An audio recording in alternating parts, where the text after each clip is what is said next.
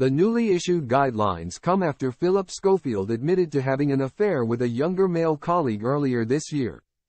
ITV employees will reportedly be forced to declare working relationships due to an update to broadcaster policies. The move comes months after Phillip Schofield admitted to having an affair with a younger male colleague whilst manning the This Morning sofa.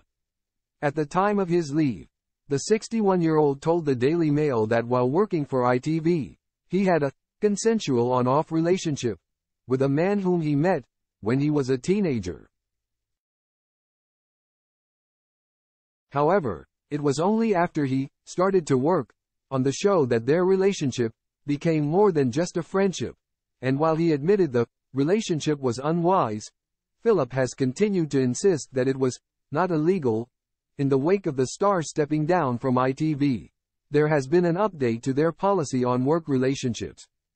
The Sunday Times has reported that ITV staff, freelancers, consultants, contractors, and those on work experience are all expected to disclose relationships.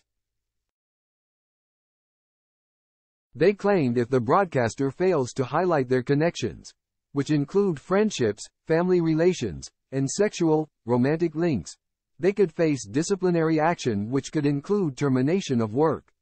On the subject, an ITV spokesperson has since confirmed to PA News Agency, ITV has had in place a policy on relationships at work since October 2022. Like all of our people policies, we keep them under review and update them periodically.